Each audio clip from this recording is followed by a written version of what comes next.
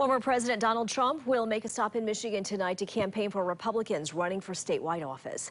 A crowd's been waiting at Macomb Community College, listening to Republican candidate for Attorney General Matt DePerno, Secretary of State candidate Kristen Karamo, and gubernatorial candidate Tudor Dixon. Trump is in the state just days after absentee ballots went out, meaning some people could be casting their votes right now. Political reporter Rick Albin is there. He will have a full wrap of the rally tonight at 10 and 11.